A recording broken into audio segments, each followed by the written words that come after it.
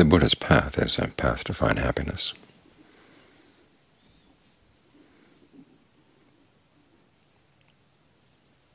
The word in Pali, sukha, has a wide range of meanings. It can be pleasure, ease, well-being, bliss.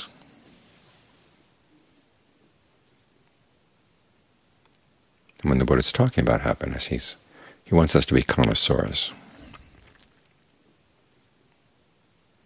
of our pleasure and ease and bliss, to get a sense of what we're doing that's helping create happiness, and realizing that there are many levels, and you have many choices in what you could be doing to find happiness, and you want to use your power of choice here as skillfully as you can, because there are lots of pleasures out there that turn sour, lots of pleasures that cause harm. One of the reasons we're meditating is to get sensitive to levels of pleasure that can be created within the mind itself, and sitting here with a minimum amount of input from outside.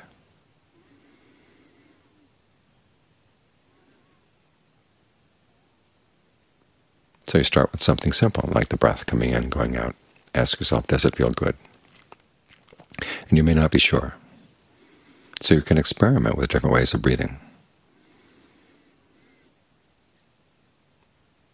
and develop your sensitivity by comparing them. This is a lot of what discernment is finding two different things and comparing them and deciding that one is better than another, and then testing that decision. And if it seems to be okay over time, file that away. That for this particular state of body, this particular state of the mind, this kind of breathing is good. You focus here, you breathe in a certain way. And then next time you meditate, see if it's the same. The body may change, the mind may change. This is why you need a range of tools. But they all come down to this: what can you do to get the mind to stay here in the present moment with a sense of well-being? Sometimes the problem is in the body. There may be a pain here, or there's an illness, or there's a problem with your posture. You can work with that. You might want to check and see which of your various pains are actually caused by the way you breathe or aggravated by the way you breathe.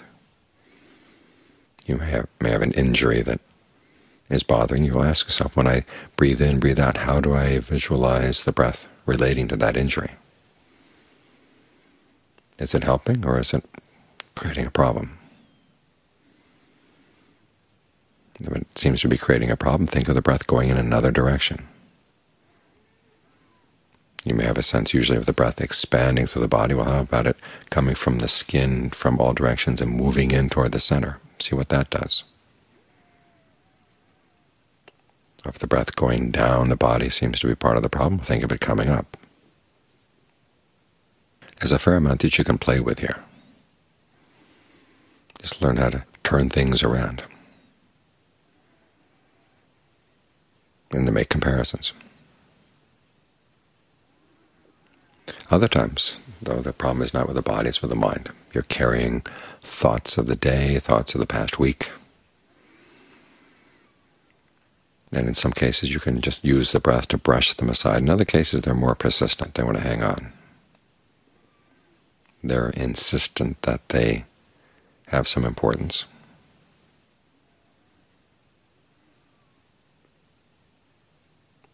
And this is when you may have to use other techniques or other topics of meditation. When you're feeling lazy, usually thoughts of death can be helpful.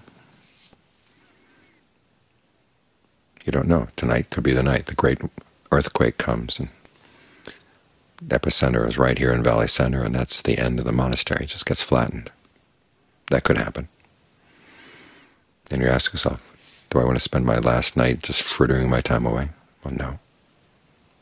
You've got the opportunity to meditate, do something useful with your time. And the mind will say, well, the meditation is not going very well. Bad meditation is bad for me. Well, it's not. Good meditation, of course, is better, but the fact that you're sitting here trying to meditate is a good thing. In other words, you learn how to argue with those voices in the mind that are tearing you down.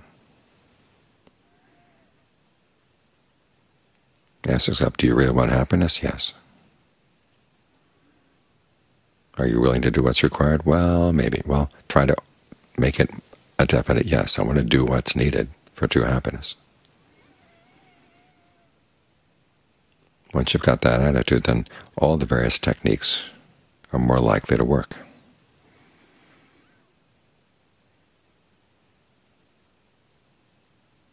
So you can try thoughts of the Buddha to encourage you, thoughts of the Dhamma, the Sangha, thoughts of what goodness you've done in the past, in terms of generosity or the precepts. These are some of the standard topics. And you might find that you have some unstandard topics that help.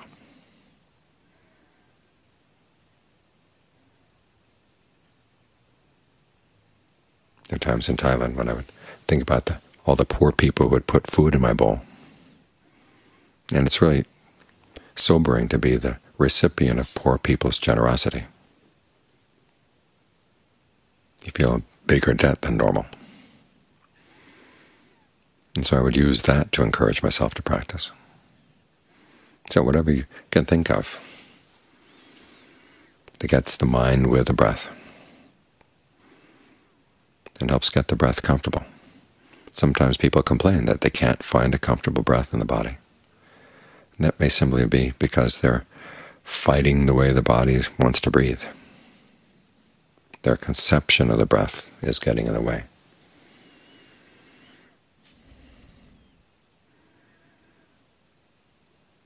They may have different breath energies that they're trying to push against. Sometimes we have a feeling that the sensations you feel in the body here have to be permeated by breath in order for there to be a sensation of breath. Well, those sensations themselves may be breath. And if you try to push another breath through them, then you're going to create trouble. So whatever sensations you have, try to see them as an aspect of breath energy. Then ask yourself, how can you coordinate all these different breath energies in the body? Instead of trying to push them against each other or push them through each other, allow them to live in peace.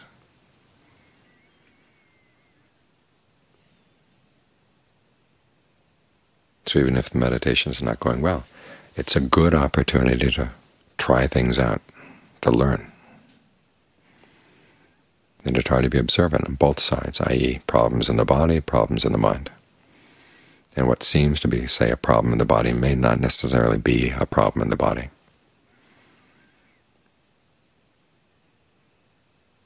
It may come from the mind. So look around and ask yourself, if you're sitting here meditating and saying, I don't want to be here, where would you rather be? See what part of the mind comes up with an answer.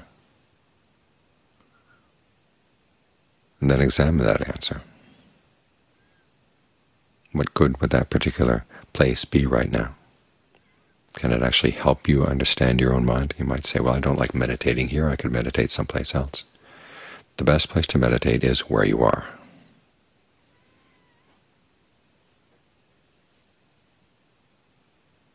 So learn how to wrangle down some of these thoughts that are getting in the way.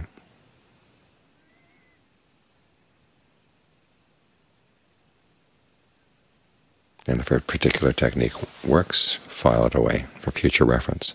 Now, don't think that you find the magic bullet that's going to work all the time. This is one of the ways in which we get very doubtful about our abilities as meditators. You find something that works tonight, and you say, okay, this is going to solve the problem of my meditation from now on in. And then you find out 2 days later it's not working anymore. Well, that's because you've got a different problem. The technique you had worked for that particular problem that you had before, but now it's not working because you've got a different problem. If you misunderstand things, you may think, well, I thought I knew something about what was going on, but I don't understand anything at all, and then you give up. You've got to remember, the mind is complex. It can come up with lots of different problems, some of which may look the same on the surface, but actually are coming from something else. So just keep filing away. Whatever seems to work tonight, file that away. Whatever seems to work tomorrow night, file that away.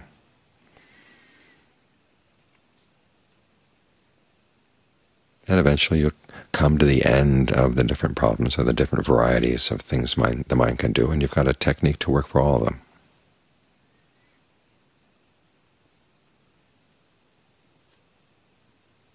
So it's good to reflect on your meditation. As the hour ends, you might want to stop and reflect. Okay, what worked tonight? What didn't work tonight?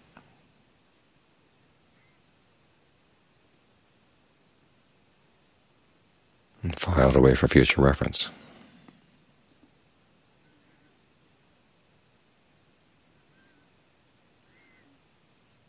That's what mindfulness is for, is to remember things that have and haven't worked in the past. So you can try them again. A new problem comes up, and you say, well, maybe this one is not working, but I can make a few changes here and there.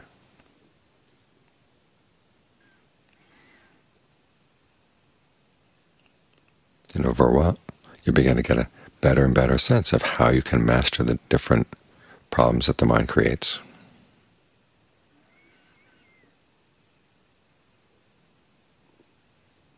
And the meditation becomes more and more of a skill. You're not just here sitting, waiting by the roulette wheel, hoping that the little ball is going to fall into your slot,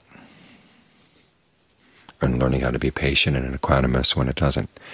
I mean, equanimity has its role, but it's not everything. After all, when the Buddha talked about Nibbana, he didn't say it's the highest equanimity, he says it's the highest happiness. Equanimity is a tool. Learning how to be patient is a tool. And as with all tools, there are times when they're useful and there are times when they're not. There are times when you need a saw. Sometimes you need a hammer. Sometimes you need a tool to remove the nails that you put in. Equanimity has its uses, but there are times when it's not what you want. As the Buddha said, if you just hang out in equanimity, accepting everything, the mind doesn't develop. Wisdom doesn't develop. Wisdom comes from asking questions, from seeing things in terms of cause and effect, and then manipulating them to see what works best.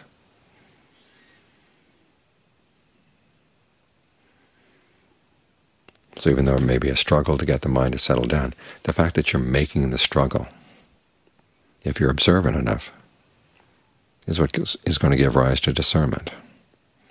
Now, some people need to develop a fair amount of discernment before the mind will settle down.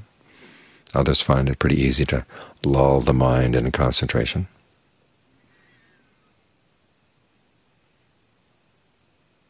And discernment will come later. But if you're the type that needs to wrestle the mind down,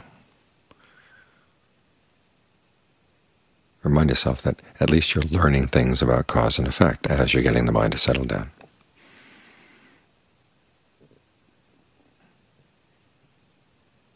So that when problems come up in the future, you'll be more likely to be able to solve them. And the time spent trying to understand the mind is not time wasted.